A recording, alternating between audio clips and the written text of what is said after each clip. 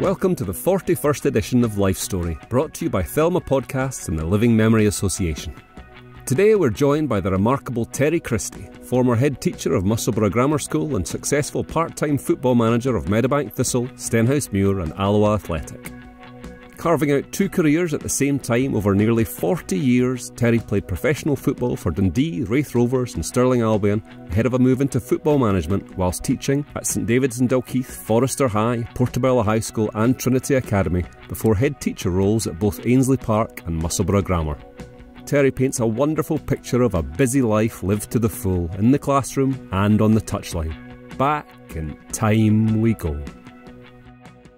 A very warm welcome to Life Story today to Terry Christie, who joins us in the Thelma studios. How are you doing, Terry? Fine, thank you. A bit of a sore throat, so I'm a wee bit croaky, but other than that, I'm in good nick. Hopefully we'll get through it. I'm going to take you way back to beyond when you were actually born. Can you just tell me a little bit about your parents and how they ended up in Edinburgh? Well, I'm actually Irish, and my parents were Irish. My mother, they were born in a little place called Arigna in County Roscommon. The biggest town is Carrick-on-Shannon. They both came over in 1937 to get work. Arigna is the only place in Ireland that has coal mines, but my dad was a bit claustrophobic and he didn't fancy that. And he had loads of relatives in Scotland. And lots of the people from Arigna came over as miners to get jobs in the Lothians. And he had relatives in Broxburn in West Lothian, and he came over, stayed with them, and then my mother followed him in 1937. And what did your dad do when he came across here then? What was his first job? He became a labourer in building sites like many Irish people. He was a powerful man and big, by the standards then, he was reckoned to be tall. He'd be about 5'10" and a half. I didn't get any of his height. And he was a powerful, strong man, and he was a labourer. And then he graduated to become a crane driver, not one of the things up high, but one of these on caterpillars. And he did that until his death when he died when he was 56, when I was 25, mainly because of just his alcohol. He liked a pint and so on, and didn't do any exercise, but he was a great man. He was a real big Irish man. His pals called him Paddy and so on. He was a smashing, a great lad. And so whereabouts did you grow up, Terry, and what are your earliest memories? Well, I actually was born in Nicholson Street, right opposite, in a single end right opposite the Festival Theatre, and a little single end way at the very, very top. When I was 10 months, my dad met an old guy in a pub and managed to do a swap where the old guy got a few bob and took the single end in Nicholson Street, and we went to a council house in Logan Lee Drive. Logan Lee, just a creek and tinny, just between Portobello and Loch End, and that's where I was brought up. And where do you remember playing? Were you? Is it in the street? Remember hanging about in the streets? Was there a park or? Oh well, there was no grass then. I was born in 1942, December 1942, so I'm a war baby. Fought the war for you guys. I actually do remember getting carried down into an air raid shelter because they were always bombing Leith, which was nearby. But after the war, there was no grass. There was, and we played in the streets. There was no cars. If a car came along the street, the dogs chased the car. So we played in the street. We had tennis balls. Nobody played tennis, but we always seemed to have tennis balls for football. And in the local school playground, I played at Craigentinny Primary. I used to go down when I was 8 and 9 in practice. There was a big wall there, hit the ball against the wall. So all we did was play football. I never had, my family didn't get a television until I was 14. So football was a huge thing. And back in those days, from that part of Edinburgh, everybody supported Hibs. And Hibs got fabulous crowds. And being of Irish background, my family were, real keen Hibs supporters. Yeah, so your mum and dad were well into their football as well? My mum particularly. My dad had to work so long hours. And the way back then, you didn't finish till lunchtime on a Saturday. And he actually preferred to go to the pub, Jock's Lodge, just at the top of Smoky Brae, rather than go to see the Hibs. But my mother took my brother and I to all the games and to lots and lots of away games as well. What players do you remember from those days? Well, I remember the famous five and Gordon Smith, and I actually got to know Gordon Smith, who was a Hibs star. He was a wonderful player. When I signed for Dundee, Gordon Smith was joined Dundee, and I got to know him pretty well, and he was just a great lad, an absolute gentleman, a quiet spoken man with no airs or graces, but on the football field he was something special. And going to see Hibs, did you have a special place on the terracing where you'd stand, or would you dot around? Was there No, we went there we'd be there just after 2 o'clock for the 3 o'clock kick-off, and we were at the wall behind the goals. just in the right wing corner so we could see Gordon taking his corners. You know, if you're at the Leith end, just there. We were always there nice and early, and our mother had us perched on the wall, and that was our place. Yeah, there's still something, like my kids both love live football as much. They're more interested in going to see live matches than watching it on the TV at the moment. Just there's still something special about being near a player, I think, you know. I think live sport's just wonderful, just like live music, you know. Going to a concert's great. My son Max manages Bonus United, and I got all the games, and although maybe the football's not of the highest standard, it still is great to be a live sport. And do you give him tips, Terry, or do you just leave him to it? I'm sort of a consultant, an unpaid consultant, you know. Sometimes it doesn't take my advice in the spirit in which is intended. And to take you back again, Terry, what are the memories of the house you grew up in? If you close your eyes and try and walk around it, what sticks out? Is there anything? Well, we had 2 bedrooms, toilet, a living room and a scullery. Kitchens hadn't been invented then when you were Scottish. And of course, between the living room and the lavvy was a big coal cellar, which the coal was a big thing in your life. And the memories were... It's funny because everybody was poor, but because you're so poor, you really didn't realise you were poor. My treat when I was a wee kid, we had very few food. Britain after the war was poorer than Britain during the war because we had the least land. We're trying to pay back the money to the Americans. So if I wanted a treat, I used to get the government margarine with sugar spread on it and a bit of butter. So we were really, really poor, but everybody was really poor.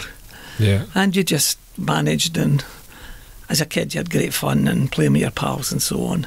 And what sort of time would you spend with your mum took you to the football, but would you see much of your dad at the weekend then? Were there much in the way of family activities then? No, my dad worked and went to the pub.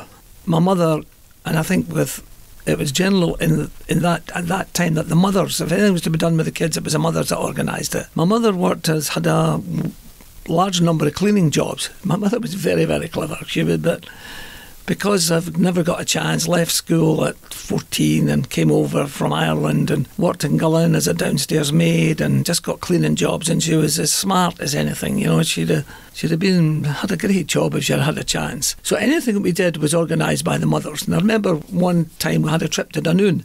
My mother, and she ended up working at the Royal High School Primary at Northfield, and the cleaners there organised the trip down the water for us. It rained all day, but it was just wonderful. Train through to Glasgow and a boat down to Dunoon, and all the mothers out there. So my mother did everything with us. My dad was a loving, caring guy, but he only came to see me playing football once, and that was when St Ninians, which was we went to the local primary school. We won the IPSA Cup when I was 12 in 1955, and he was at that game. Mm-hmm. But that was the only time he ever saw me play football, whereas my mother would see me playing football all the time. Yeah. And did you play well in that one game your dad came to see? I did play well. I won the cup, and it's a memory I cherish. And your mum, she was the cook of the house then. Are there any meals that you used to eat when you were wee that you don't eat anymore? Any foods? Well, my mother was, you know, her heart wasn't in cooking. You know, she was. My dad was actually a better cook, and his speciality was on a Sunday morning we'd have a big fry up. Mm. He'd be out in a bevy on this Saturday night, and he loved a nice greasy, which didn't help his heart, meal on the Sunday. We always had steak on the Sunday, and we'd have that after Mass. There was only 4 of us in the family: my mum, my dad, my brother, and myself. And my brother didn't go to Mass. My brother, Peter, is a well-known character in Leith, and he was not the religious type, but my mother and I went to church, to Mass every Sunday, and we'd come back and our dad would have this big slap-up meal for us, which was great. Did your family just accept that Peter wasn't a religious guy then? Did they just say, he just doesn't want to do it, that's fair enough? There was no trying to get him along? Or? Well, you could write a book about Peter. Peter became a professional shoplifter. Right. And Peter couldn't actually go to church because rather than putting money in plate, I don't know if you know, but in the Catholic Church, the plate come down and you're supposed to put a few bob in the plate. Well, Peter perfected the art of taking money out the plate rather than putting it in. So he was a bit of an embarrassment, so we're happy for him. My mother was delighted that he stayed at home with my dad. Peter actually had a good laugh why he didn't go to church. In those days, the Mass was in Latin, and part of the Mass, the priest would turn to the congregation and he'd go, Kyrie eleison, Kyrie eleison, Christie eleison, Christie eleison, which was God of mercy, God of mercy. It's a Greek part of the Mass, and then Christ of mercy, Christ of mercy. And Peter said, he went to church, and the priest turned round and he said, Kyrie eleison, and Peter interpreted that as Christie eleison. He said, the priest started abusing me. So that was his excuse for never going back. And going back to primary school sort of time, Terry, who were your earliest friendships? Who were your first pals that you remember? Well, actually, I have pals that I still see today. Jimmy Casey, George McCann, Joe Hegarty. They were, we had great pals there. And I still see these guys today. The primary school was terrific. I just loved my primary school. Just loved Stenhousemuir and everything about it. Did you go for any holidays when you were younger? No holidays. We went. My mother came over in 1937, but she hadn't been back home. And in 1937, she was 22. And then the war came, and she never got back home. But in 1946, when I was 3, my brother, who was 2 years older than me, my mother took us over to Ireland to see her mother. Mm-hmm. And we went to Arigna. My dad couldn't come because he had to work. And that was terrific. We were in the poverty that they had was incredible. The place my mother was born in had no running water, no electricity, no toilet. It was a place like you'd think you would hardly keep animals in it nowadays. Yeah. And if she wanted to do a toilet, you had to go up on a hill. In Arigna, there's lots of peat, so their fuel was peat, and there's a little stream run by their cottage, and that was their water. So it was abject poverty, it really was. And it always stuck with me getting on the boat at the Broomielaw in 1946. There was still a big gun on the merchant vessel, and going over to Ireland. I'll never forget that. It's been a memory, even though I was only 3 at the time.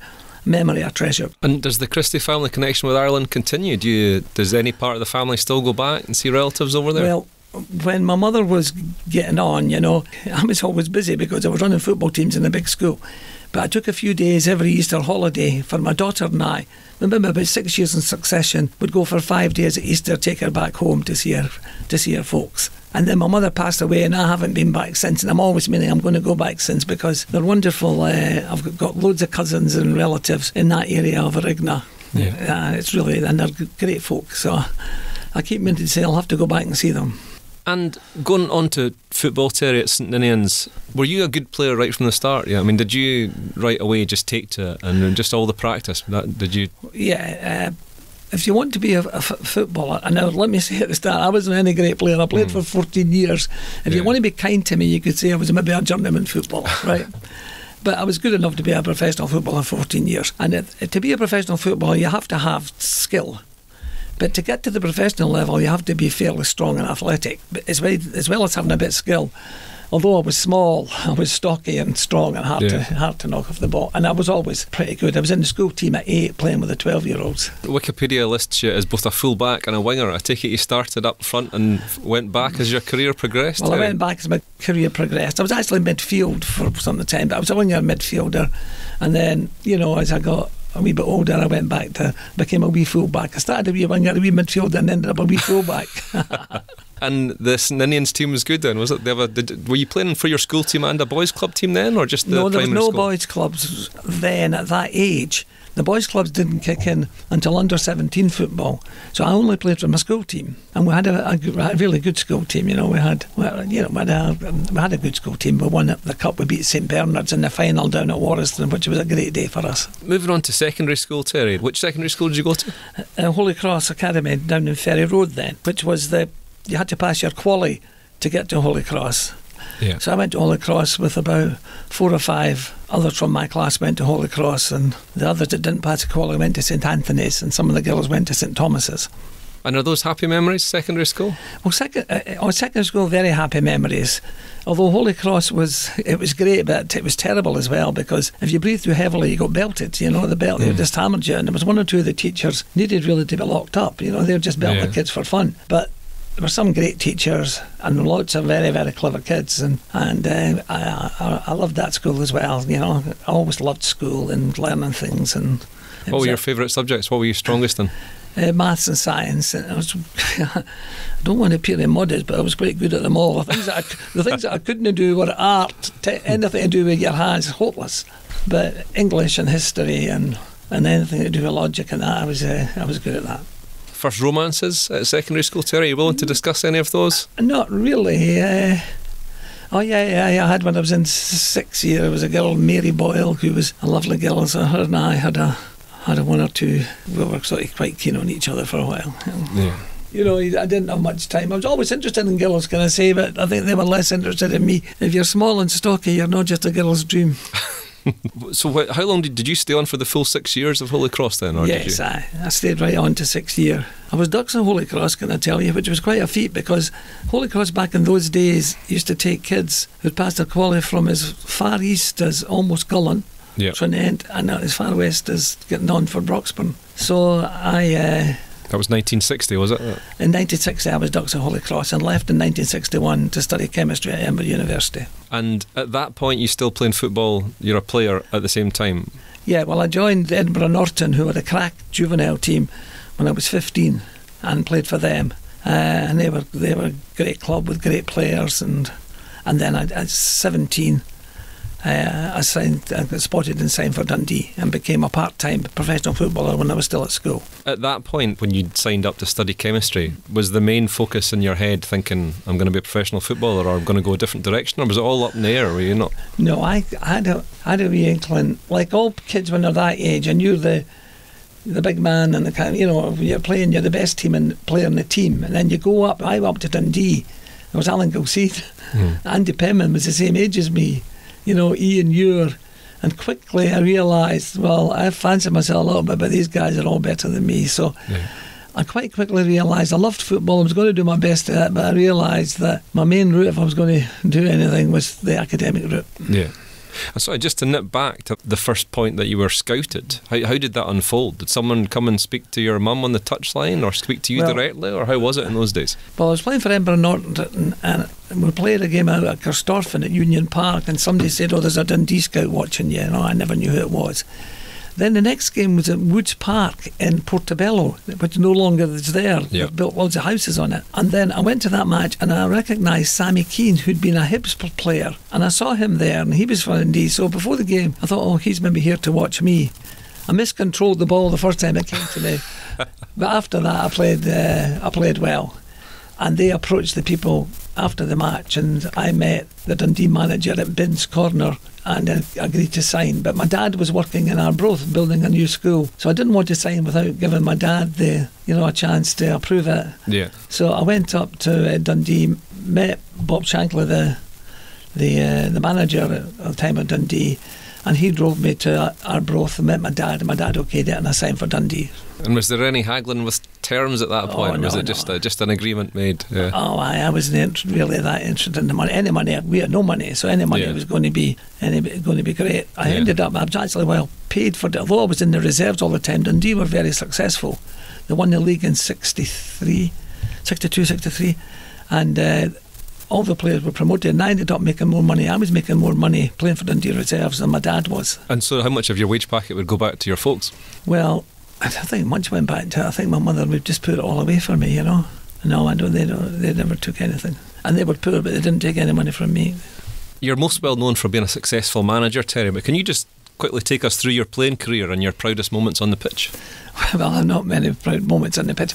I started with Dundee, and I was 5 years with Dundee, so I was obviously, and they were a top team. They were vying with Rangers and Celtic, so I was a technically good little player, but not good enough to get in the first team. So eventually Bob Shankly left, and I must have played about 150 games in the reserves. There was a select pick, Scotland reserve team select, and I played in that, I remember, but I was not going, and eventually I got freed, and I went to Raith Rovers for a year with George Farm manager. I hated that, him and I didn't get on. It was, compared to Dundee, it was sort of a badly run club, and I just never took it there.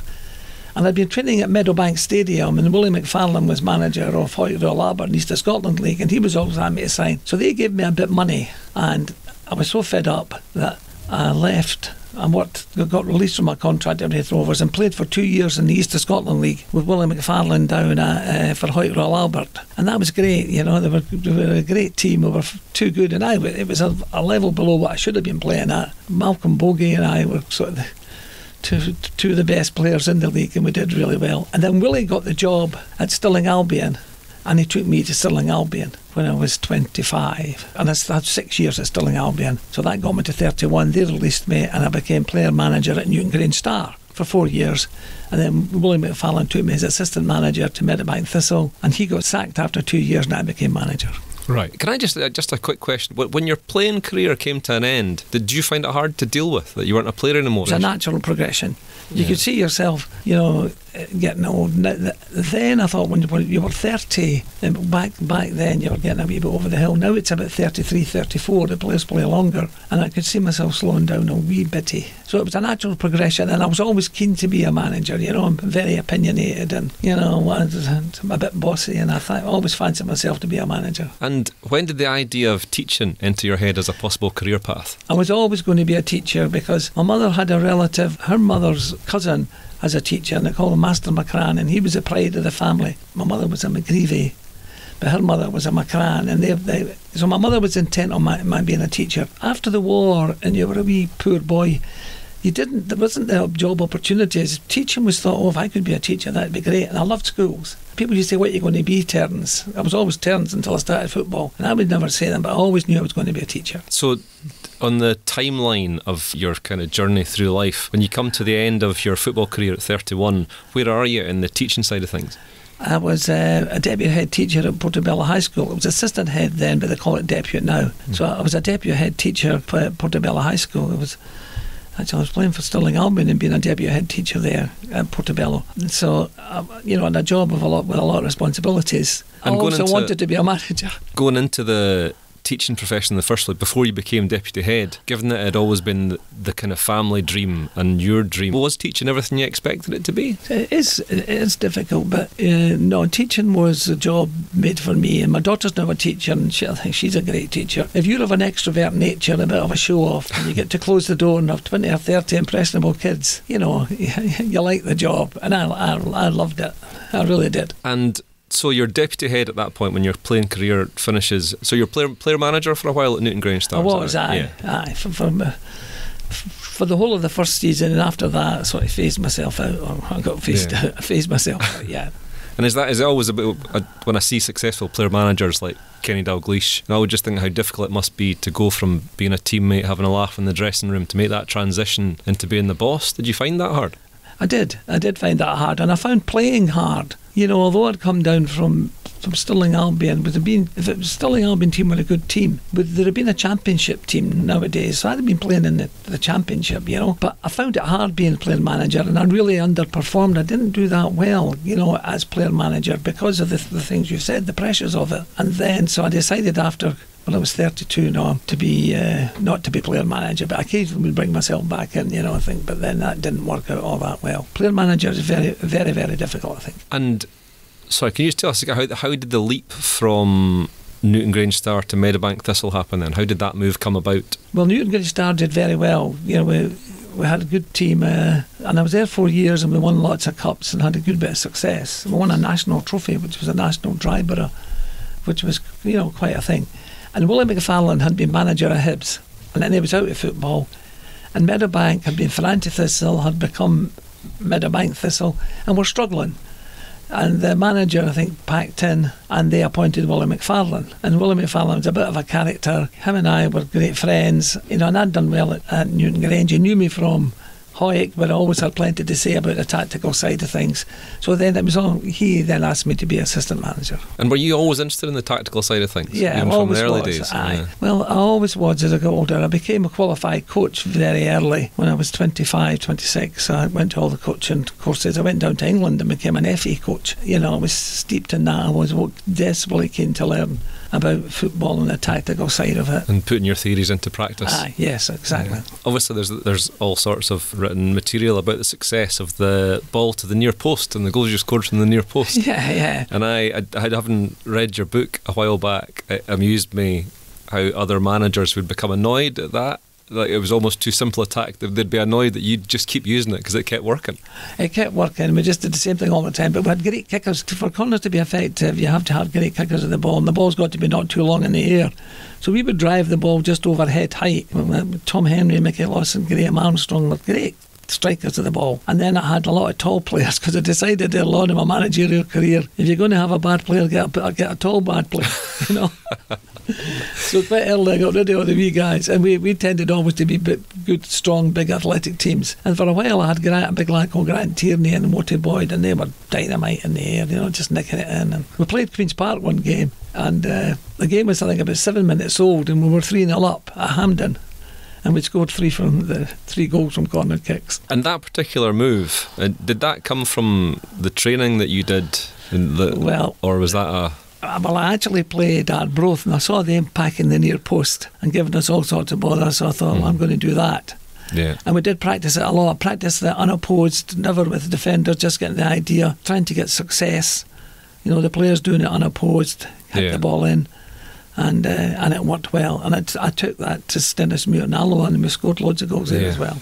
I'd imagine it would run absolutely riot just now against that zone defence a lot of them do these days. Well, yeah, it is difficult to do because you have to have exceptional kickers of the ball. You know, they have to be able to put the ball in the danger areas with pace on it at a good height, and then you have to have tall lads who have got a sense, you know, really how to flick the ball. We had a lad, Watty Boyd, he was 6'1", 6'2", and he would just let it graze his head and end up in the net, you know. Because it's just a glancing header you need, isn't it? He could do that. I think it's one of the things I'm most surprised about in the professional game these days is the poor quality of a lot of the crossing, you know, not just from dead ball situations, but, you know, seeing the ball booted way over the box to the other side. Just how can professional footballers be doing that? I don't get it. Funny enough, Craig Brown, the ex-Scotland manager, was a great friend of mine because we were teammates up at Dundee.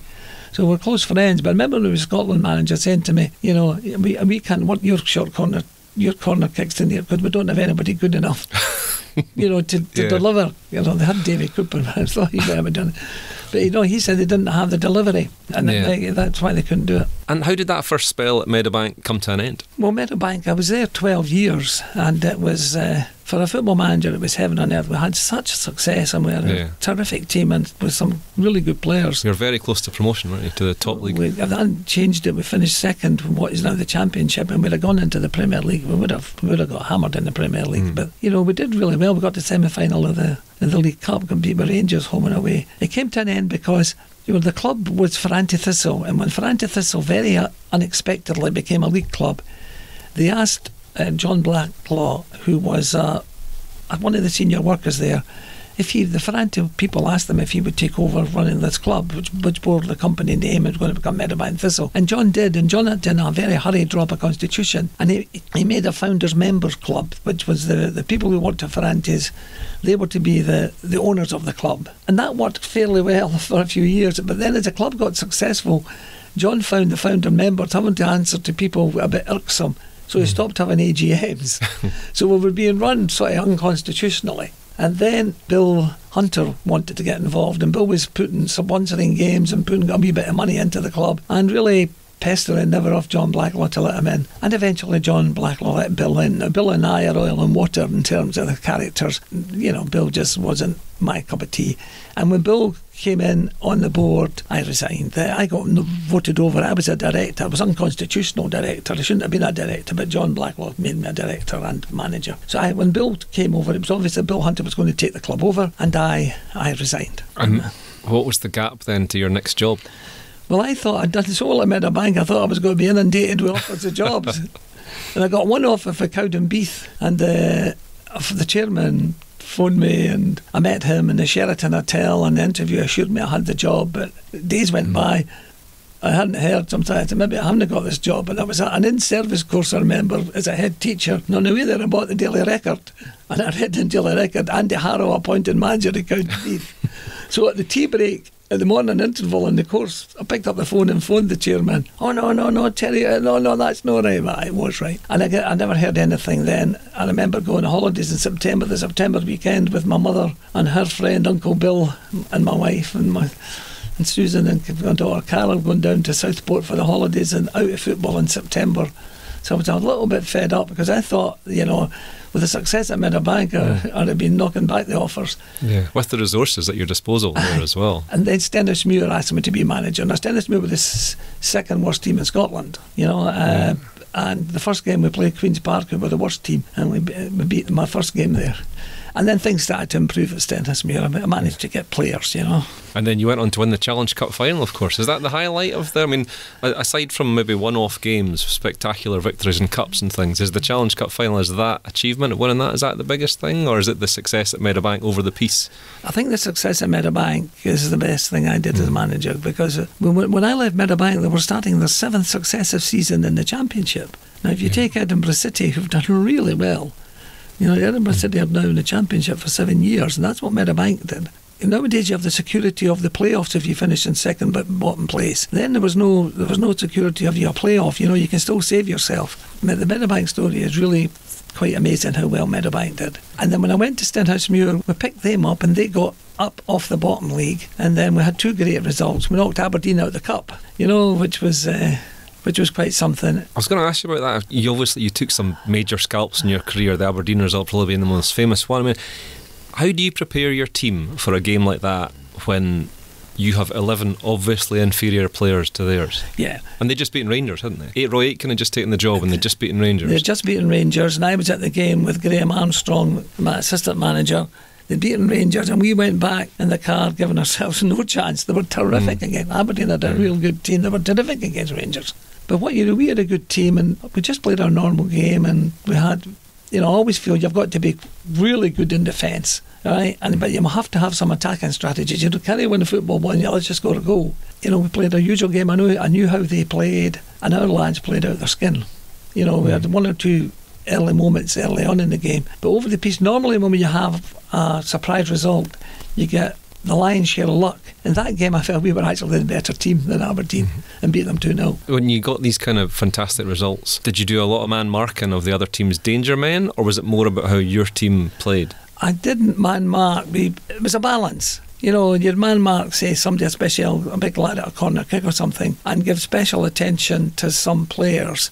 You know, I remember playing Kilmarnock. Sometimes you'd man mark at Kilmarnock in the Cup. And they had Ian Durrant of Rangers fame. Yeah. Now, Ian Durrant got that terrible injury, but he was playing Kilmarnock. He was still a wonderful player. And I did man mark him, son Max. Went man marked him and did a great job. And we knocked Kilmarnock out of the Cup. So occasionally, if they have a special player, you would give him special attention, as I did with Ian Durrant that day. But normally you play your own game, but keep it tight at the back. Quite often, when you play a back 4, if they've got wide players, the wide players can get space in the ball, and you find a full back, something to try and cover for centre backs to get out to the wide player. So when I played the better teams, I tended to play with 3 centre backs, so we could actually reduce the spacing at the back and mark the wide players tight. And also we didn't let the ball go in behind us. I mean, my centre backs didn't go short and chase the ball; they stayed in shape. So you could have the ball in front of us, but you weren't getting behind us.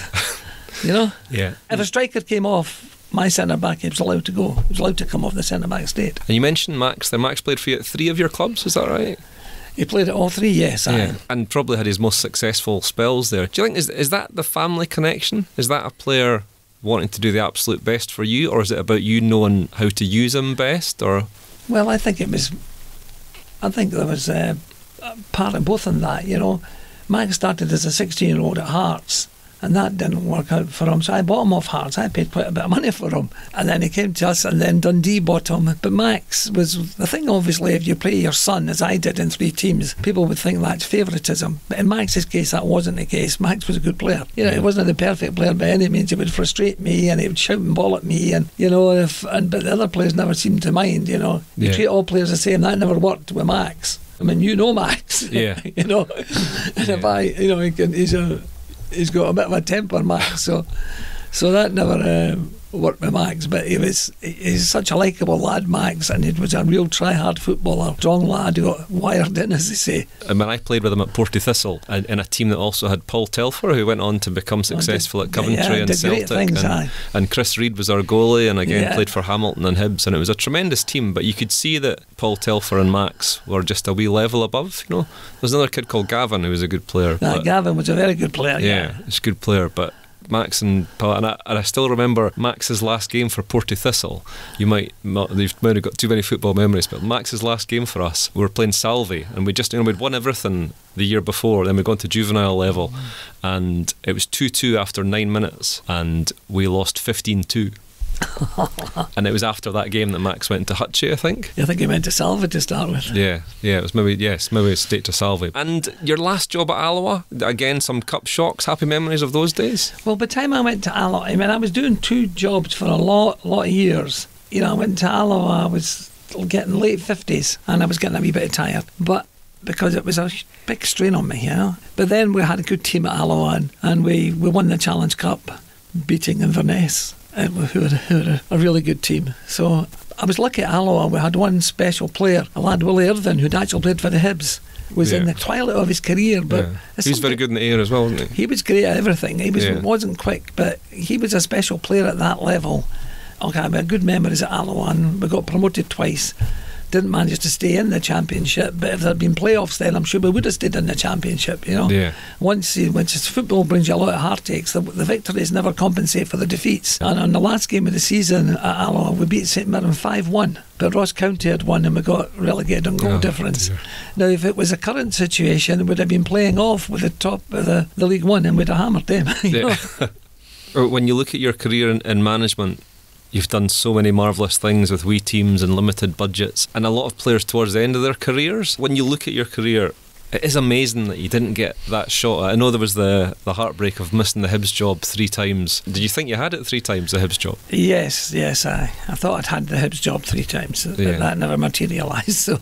Yeah, but the fact that you didn't get that chance at higher level, it must be a regret, is it? Or do you just look back? Well, there's no point in looking back and regretting things, eh? You just got to look forward, try and enjoy life. So no, I never look back and regret. I don't dwell on the past, you know. Actually, I don't dwell much on the good times either, unless I'm with some of my old pals that played for Meadowbank, and we'll maybe talk about the past. But that seldom. I worry more about my golf now. You know?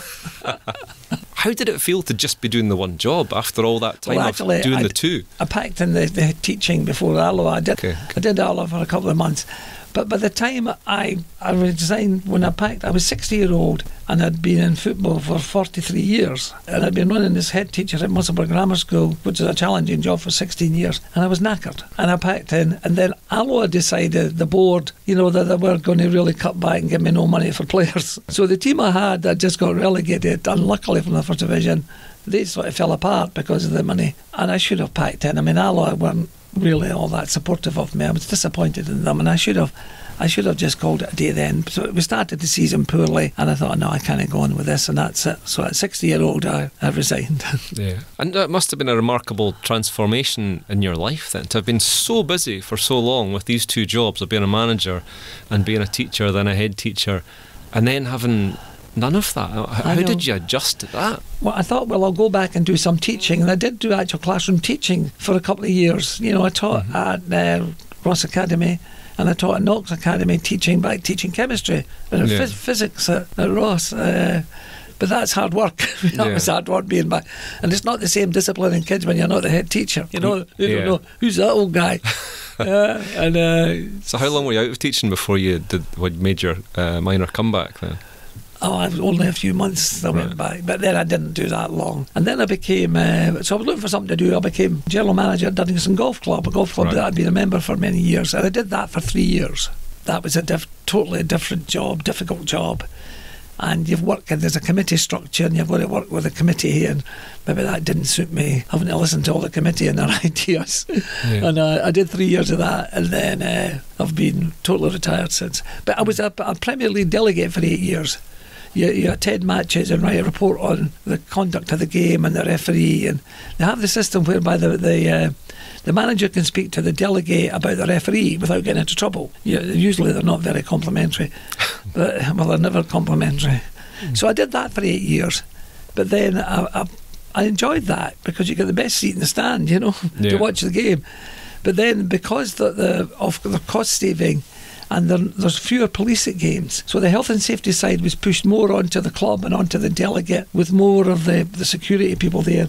So the job became a health and safety job with less about football. So they wanted me to stay on, but no, I packed that in. And since then I've been watching Max has managed junior teams. He manages Bo'ness in the Lowland League. Yeah. So our whole family are Bo'ness United supporters now. We go to all the Bo'ness games. And is he happy where he is? Or, I mean, you have to say you're happy where you are as a football manager, but is he looking up the way?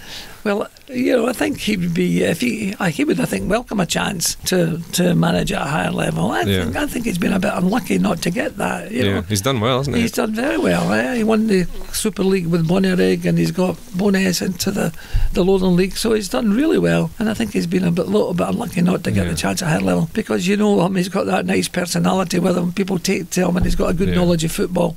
So he's a good manager. And he's relatively young, Terry. Still a chance, yeah. Still a chance. And looking back on your teaching career, I've got a couple of pals doing teacher training at the moment. What with all those years of experience, is there any kind of bits of advice that you'd like to have been told when you started out on that teaching journey with regard to interactions? Well, I went to... you do a year's teaching priority. I went 65, 66. I went to Murray House, but teaching was expanding, and that was a complete waste of time. They taught you nothing. You did nothing. It was just to carry on. You were going to get your teacher qualification, just for turning up. Nobody really. You learn yourself. But, if you when I'm talking, everybody be quiet and look at me. And, if you can do that, then you're well on your way to being a good teacher. Yeah. And try and get a bit humour and make the level interesting and get the kids working rather than listening to you. Just common sense things. If you're good with people, you'll probably be a good teacher. Yeah, but it's more to that. You've got to be prepared, and teaching preparation's everything. You've got to prepare your lesson. When I was a manager, I typed out all my team talks on a Friday night. Didn't really refer to them much, but I typed out everything and went into tiny details about how players should play, and really was maybe one of the very first managers to have set plays, and we did a lot of mixtures of zonal and man marking. And the players were, people would say, overcoached. And because we were playing against teams that were better than us, we did play very, keeping ourselves in shape and so on. So preparation in teaching is everything. You go into a lesson, you're not prepared, you're generally going to make a mess of it. And do you watch much football these days then, Terry? And my follow-up question to that at the same time, do you watch it with an analytical eye, or do you just enjoy it? Well, I watch Bowness United, obviously, but I watch football with an analytical eye and start shouting at the television. I really do. I'm a Hibs man. I go to try and get to Hibs games, and I've always been Hibs, and my English team's Arsenal, who are having a terrible time, and the manager's doing really badly. Think about football managers. If you get a group of football guys together and they talk about football, they'll all be sort of general agreement. But when you're the manager, there's a lot of ways to play football. You have to decide, which way am I going to play it? And it strikes me, lots of people can't do that. I mean, the average career for a manager is about 1 year and 3 months. You cannot do that. And the other things you have to be able to do, obviously sign good players, but then have a clear idea in your mind about the pecking order of players. Who's the good players, right? And play the good players in your team, And the Arsenal manager has no idea who's good players are. He doesn't seem to have any clue. For example, Willie Ormond was the Scotland team manager in 1974 and went to the World Cup. Now, wee Willie wasn't a coach, but wee Willie could pick the football team, picked his best players. And if you can pick your best players, you're halfway there. If you can sign good players, that's the other part, and pick the proper players and give them the remnants of a system, you have a chance of doing well. But if you don't know who your good players are, you're lost. And Willie Ormond had some phenomenal players at his disposal. Willie Ormond, and Willie Ormond again was such a likeable character. He was like Alec MacDonald at Rangers, was so likeable. Everybody liked him. The players, worshipped him and so on. So and Jim Leishman, the personality of the manager is so important. If they have a bit, likability, the players will respond to that. Did you have any players that you managed throughout your career? I mean, your teams were perhaps they played a certain way, but did you have any players of the Cantona style that you'd say to them, just go out and enjoy yourself? Do you have any of those guys? I never ever said go out and enjoy yourself. No. Once you enter the life of professional football, it's not about enjoying yourself. You're at your work. Now, you're lucky you can do a job that you enjoy. But no, they were go out and given a job to do and try and play to their strengths. That's another thing you've got to do. But I had some very good players. I had Darren Jackson as a kid who was playing for Meadowbank when he was 18-year-old, and then Alan Lawrence. I mean, we played once up at St Johnstone, and my strikers were Darren Jackson and Alan Lawrence, and we beat St Johnstone 5-1. That's Meadowbank Thistle beat St Johnstone 5-1. So we had good players, and the better the player, the more freedom you give them. And you've got 2 boys and a girl. Max, Kevin and Carol. Any great-grandchildren yet? Oh, no. No, I don't. No, I'm no great-grand, but I might get their great-grandchildren. Yeah. And at this point in the small family section, can we ask you the legendary story of how you met your wife? Or has that been told too many times? Well, school disco at Portobello. Well, my first wife, I was married twice. So Margaret was, my first wife was my childhood sweetheart, and I met her when I think I was 17 and she was 14. And we got married. And we were married 19 years and got Kevin and Max, and we really had a wonderful marriage. But as can happen, you drift apart and we separated and got divorced. So for a couple of years, I was living in a flat in Leith myself, a lot of the time with two boys, two wayward sons, who were not always behaving as they should have. And I had no girlfriends or anything. Mickey Lawson said there's an old ex-girlfriend of his is leaving Scotland to work in, I think, South Africa, and just having a farewell party. Will you come? So I went to the party. It wasn't much of a party, and Mickey and I at the very end of it got up two girls to dance, and the girl I got up to dance started screaming. Mr. Christian being an ex-pupil of mine. Now that was 36 years ago. So that ex-pupil of mine is Susan Christie, who I've been married to. Her and I have been together for these 36 years. That's wonderful. How do you guys spend your time these days? How do you fill your retirement? Well, we're very family. I mean, we do a lot with family together. I mean, Max lives round the corner and my daughter Carol lives down the road. Kevin's a bit further distant, but he works for Clarity. Max has got a company, Clarity, with Susan and Max started it up, and it's financial advisors, and they're doing very well. So Kevin, who was a gifted journalist, had his own column in the Scotsman, but there's no money in journalism, as you might know, Barry. So he's packed out and got himself qualified as a financial advisor. So we have a sort of family business, which is Max and to a lesser extent Susan business. But so we're a very close-knit family. We see each other all the time. We all go to Boness games. His sister and Kevin and her partner and her wee boy. There's a wee boy. She's got a wee boy called Terry. So there's two wee Terrys in the family. How are the pies at Boness? All right? No, the pies have a wee bit to go in the pies. And your hopes for the future, Terry? Have you got any unfulfilled dreams or goals? Not really, no. Just to keep enjoying life and make sure my kids and everybody around about me are doing well, yeah. And maybe when Jack Ross goes, maybe that one last shot at the Hibs job? He's doing great. No, I just didn't. I do enjoy football, and I've got to stop shouting at the telly, yeah. And I have to ask, does the legendary duff coat, does it still hang in a cupboard somewhere? Has Max ever worn it on the touchline? No, the duffel coat was originally Max's, and I ruined a nice coat I had, and I was going to a game, a nice coat, I'd got soaked, got drenched, and I just grabbed this coat. Then we beat Aberdeen, and my picture was in all the paper, so it became a bit of a lucky mascot, the duffel coat. And then when that one wore out, I got marked too, so I've had two duffel coats, and they're both lying in the cupboard. But they're very, they're a bit, they like me a bit past.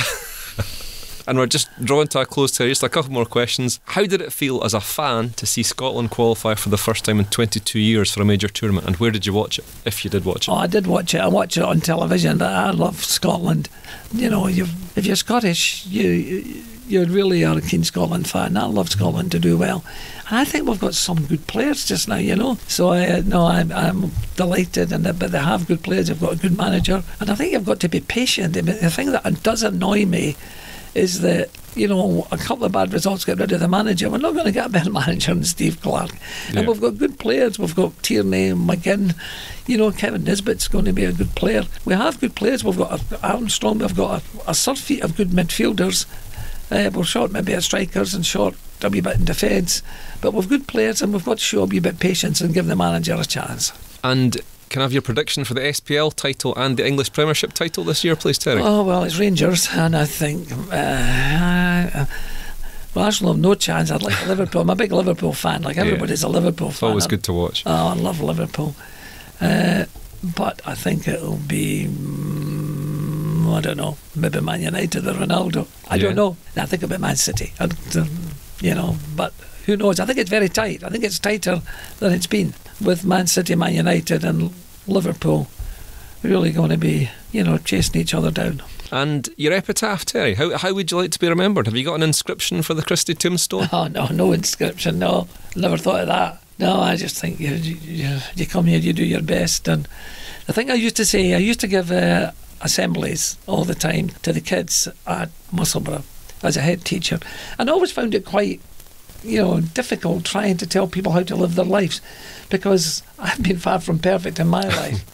So I usually just had one message, which was be nice to each other, And occasionally I'm not nice to people, but then when I'm not nice to folk, because I've got a temper, I'm Irish, I've got a temper and I can snap. And I do that too often, but then generally and then I say I'm sorry.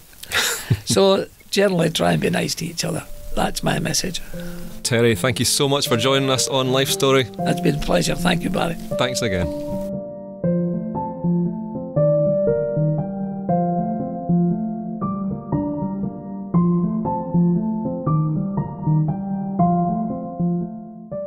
If you've enjoyed this podcast, our further reminiscence and music shows Life Story, Leith Lives, Forgotten Songs from the Broom Cupboard and Analogue Rory's Jukebox can all be accessed from the Projects tab on our website or via Apple Podcasts or Spotify. If you have a story to share, please pop in to see us at the Wee Museum of Memory on the second floor of Ocean Terminal in Leith. You can also visit our Facebook page to keep up with our regular events and view our wonderful photo videos and much more on our YouTube channel just by searching for the Living Memory Association. We also have a brilliant website at www.livingmemory.org.uk hosting over 3,000 photos in conjunction with Edinburgh Collected. Until next time, we bid you farewell.